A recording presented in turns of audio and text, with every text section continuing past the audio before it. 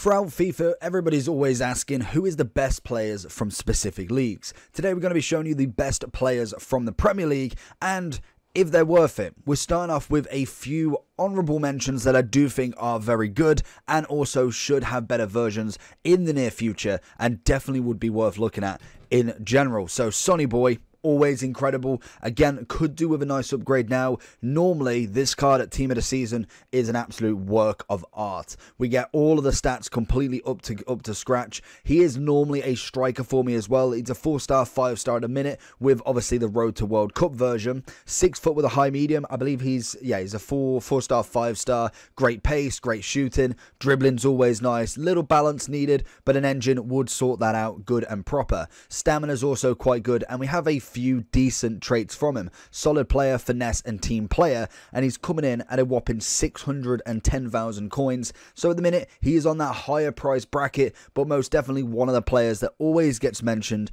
at the start of the game from his gold version, maybe a cheeky inform, and then kind of later on in the end of the game if we see a FUT birthday to get a 5-5, or obviously in Team of the Season. If you're looking for coaching service, FUT champs, rivals, or just looking for generic coins, 100k, 500k, a mil, I recommend using SkyCoach at skycoach.gg. Link will be in the description, and make sure on your checkout to use the code JT11 for a discount on your order. Next up is going to be a big one from Winter Wildcard, so a relatively new version of him, and to be honest, he has been completely missed out in general from any sort of version. I don't think he's had a single upgrade until this Winter Wildcard version, which I believe he's now coming in at 367,000 coins, so not a bad little move from him. Again, would be one that really could be nice in a Team of the Season version. Don't think he's really done enough, so we're going to have to hope for more non-performance based upgrades for him. But a 5-star, 4-star as well, can play that striker cam centre forward role. I would probably say Hunter and on the wing could do him an absolute service. 5'11 would suit that sort of play as well. And obviously you'd get 98 acceleration and you'd get 92 sprint speed, I believe, quick maths, and then a bit more finishing, which is always perfect. We've got great agility balance on him, composure's good, ball control, passing's all nice. So I think a wing play for him in-game would be way better of an option. He has got finesses, so if you wanted to potentially go left wing, you have got that cut in with the very good shooting. And again, 361k for a forward.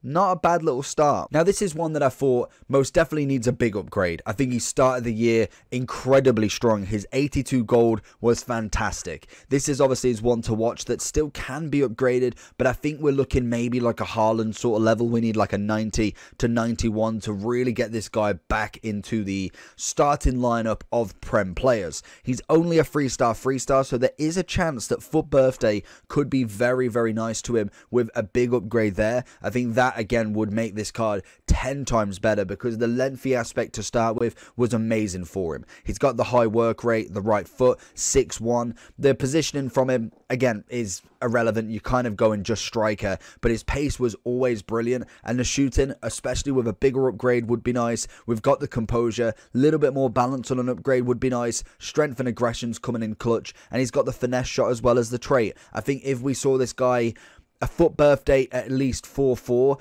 you're looking pretty nice at a 90-91 most definitely. So definitely keep an eye out for Nunez in the near future. I think this card is probably a little bit past it, but it definitely is one to mention in the near future to make sure you're keeping an eye on this guy, because I feel like he definitely could have a lot of work on him. Then we're on to the centre-back sort of role. Another new card with Winter Wildcards Varane.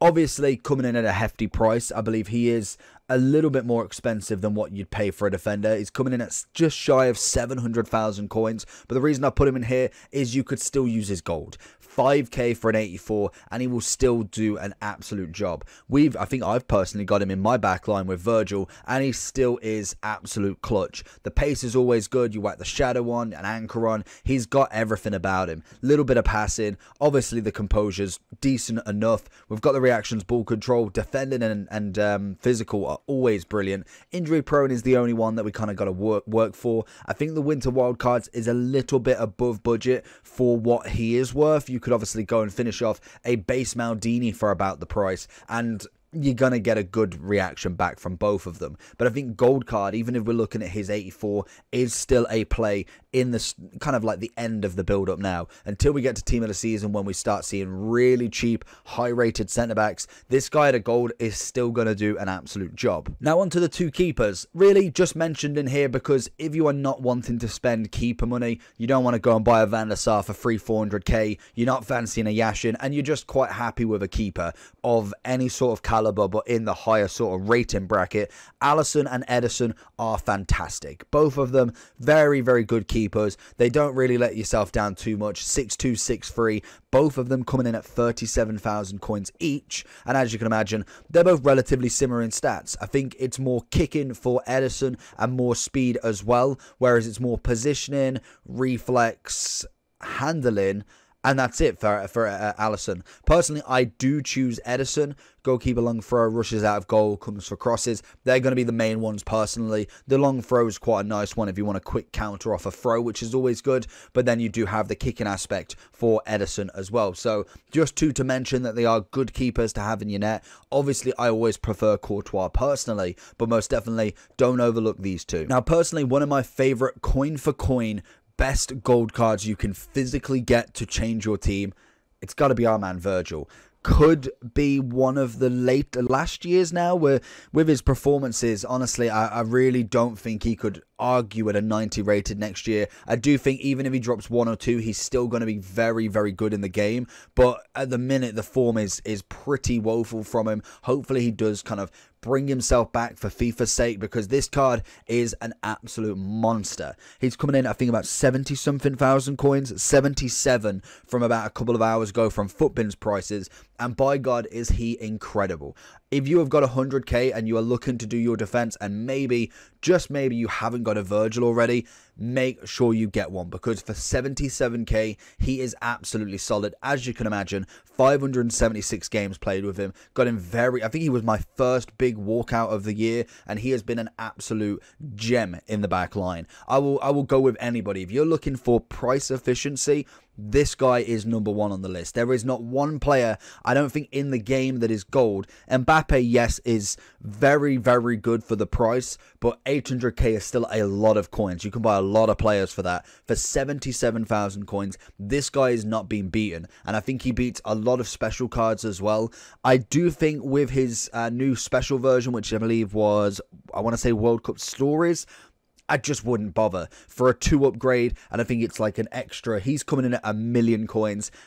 Get the gold. The gold is going to do you an absolute job. Leadership and power header, he just naturally is incredible. And I could imagine a lot of people know what Virgil is like. He's in so many teams, it's unreal. And he's in there for a reason. On to a new one, and it's going to be Adama. I don't know why we haven't got, I've actually got a version of this, but we haven't got him in the team. A 4-star, 4-star. Again, another nightmare of a card. He can play striker and centre forward. Unfortunately, can't play the right wing unless you change him in game. And again, he's just an absolute...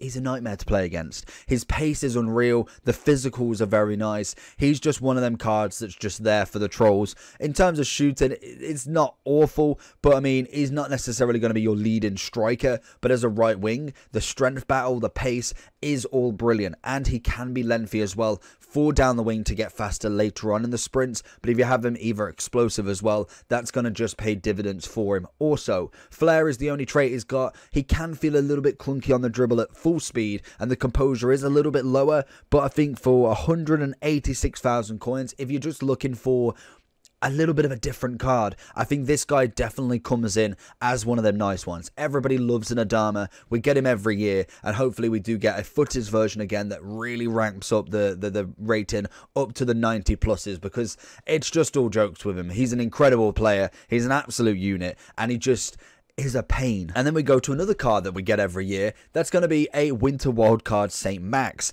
Again, incredible. Absolutely incredible. He is coming in at a price at about 520,000 coins, but the skills, the dribbling, everything about him is so smooth. I've been watching some gameplay of him as well, and just watching the top of the top play with him. I believe Run the Foot Market had a couple of clips with him. I've seen pros use him in just random videos, and oh my god, he looks absolutely nuts. The dribbling is so smooth. He's very agile. He's quick on the ball. Everything about this card is beautiful, as well as you can go and get more of a finishing on him. You go Deadeye with him to get more passing and shooting, as the dribbling is already top tier. The pace is already fantastic. Already got a bit of strength as well, which is always nice. The only thing he's missing is a little bit more traits. And to be honest, if he got a 5.5, that would be, again, absolutely insane. If he's in a footies, a 94, 95 St. Max, that again would be an absolute godsend of a card. If he doesn't manage to get team of the season, again, that would be a card that I think we haven't seen at all yet, but again would be absolutely beautiful. Another double card with Kyle Walker. We have got the Path to Glory up now, but either version of him, his Path to Glory or his gold, I believe his gold is coming in anywhere between 10 and 15,000 coins as an 85, or if you have got the big bucks to spend as a 670,000 coin right back, this guy is an absolute monster. The pace is incredible. Defending and physicals have been upgraded incredibly as well. Dribbling wise, we're looking good. The composure is the only thing I have a problem with this version of him, because we are spending over 500,000 coins on a right back. I would much rather go get the gold for efficiency, and definitely will still do a lot of work. Even though there is quite a few right backs, it's almost like a Furlan Mendy sort of vibe. When you've got a left back, you think of Furlan, you think of Theo, you maybe think of Alfonso. In right backs, it's Hakimi, it's Walker, and I think that's about it. There's probably another one that I'm not thinking about, but them two are the two that I go to. We know they're quick. We know they've got good defending stats, decent physicals, good dribbling, and a bit of passing. That is all you need from a right back until we get to these sort of tier cards that everything starts to become good. We get 90 plus pace, 85 passing, 90 dribbling, 90 defending. That's when we get our pick of the lot, really. We can choose anybody that is incredible. The stats are almost centre mid based, but for now, and especially at the start of the game, Walker is always a great shout as well. Has a long throw in. Whether you actually utilize that, personally, I don't. And then finally we have the big boy. This for me is probably the best card in the Prem, and technically he's not, because that's going to be a Yaya Toure. Now, this card introduced, I was absolutely gutted that he wasn't an icon, because I would have loved a base, mid, prime, then before the game, moments Yaya Toure. That would be incredible to see. He'd be the likes of Vieira, he'd be a Hullet, he'd be in there with Ballack as that tall, physical, very, very good centre mid.